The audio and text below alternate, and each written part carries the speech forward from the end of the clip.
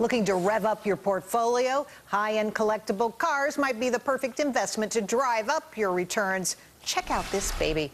A 1954 Mercedes-Benz race car sold for a record $30 million in July. This is the highest price ever paid for a car at a public auction. Can you believe that? So, how do you turn your hobby into a money-making machine? Joining me now, automotive analyst and car coach Lauren Fix. And I just want to tell our audience we've got a really long delay to Buffalo here, so it's going to be a little slow back and forth, but we'll make it work. I've been looking forward to this segment all day long. So, Lauren, I know you were involved in this marketplace. Thank you. Are we too late? It sounds like all the big deals have been done. No, there's a constant evolution of vehicles. One of the things you'll note is at some point Chevys are high and maybe Corvettes dip down. And so the idea is you need to follow the market just like you would any stock, any bond, any, type of investment. You want to monitor that. And the better you're into that market, the more you learn, the more powerful your decisions can be. Now, the dirty little secret here is that you are in this market. You know a lot about it, right? So why did you get involved? Have you made a lot of money there? Yes. Is it tough to make money? We are heavily involved in the marketplace. I've been involved in the auto industry for over 30 years, so without giving away all the dates. I choose cars that I personally like so that you don't feel that a buyer's remorse when the market dips. Many years ago, my father bought a Ferrari at the top of the market, but he tried to sell it at the bottom of the market. So that's why one of the things you want to do is monitor the market. Certain cars are going really strong right now. Older Ferraris, 60s Ferraris, Ford GTs are super strong. Shelby Mustangs are very strong. Corvettes. So if you're going to buy that car, you need to get a deal on that car. So buying it from an auction house, you'll probably pay too high. Buying it from a broker, you might pay too much. You almost want to find a private person to do that. So that's where that homework is so critical, so that when you do go to purchase that car, you make a good choice and you don't get hurt. So, Lauren, you keep saying, do your homework, read in, read in. What do I read? Where do I look for this information? Okay, there's a couple great websites. Number one, Haggerty.com. You can look at the sports car market letter. If you're looking at race cars, there's all kinds of websites for that as well. The key is Barrett Jackson auction. You can follow them. You got Russo and Steele, RM auctions. All these auctions will show a trend. Just to give you an idea, I was at the whole week of Concours d'Elegance in Monterey, and we were at 5 different auction houses. They sold over 760 cars for over $300 million. That'll tell you how many people are getting into this marketplace. There's nothing like driving your own investment. So it seems to me, though, that it's got to be pretty complicated. Sure, it's fun, but can you get involved at a decent level? I mean, do you have to put down $100,000 to start playing?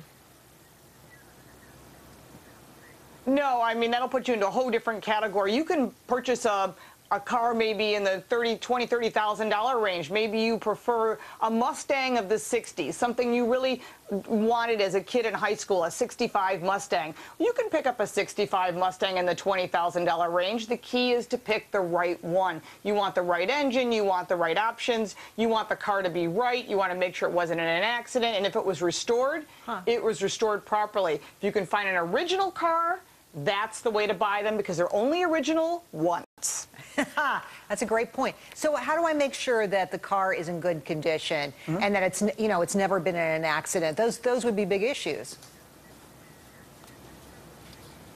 Right. There are certified appraisers and experts out there that you can hire, and they'll go look at a car. Maybe you've got a neighbor down the street who's got, an old Corvette sitting in the garage, and is this the car I want? Do I want to invest in a '69 Corvette? Well, it depends on the engine. It depends on the condition. So you have to get an expert to go and look at it. Yes, you'll pay them, but it's just like having your car checked when you buy a used car.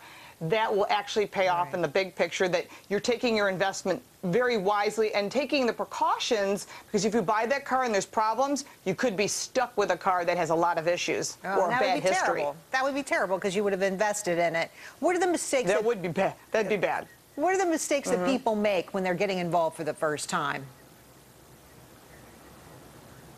I think they buy cars on impulse. You know, they know someone's got an MG. Well, those cars have got to be worth some money without doing their research, and they'll buy a car and it'll sit in the garage and they can't get rid of it. Or the restoration of that vehicle is substantially more than the value of that vehicle will ever be. I see that a lot, where people will buy a car, they'll invest, you know, $30,000 into it and they can't get out of it, or they purchase a kit car thinking it's a real car, or it's got a lot of replacement parts, or multiple people claim to own that car because it's been in a couple accidents, like a vintage race car that's happened a couple times.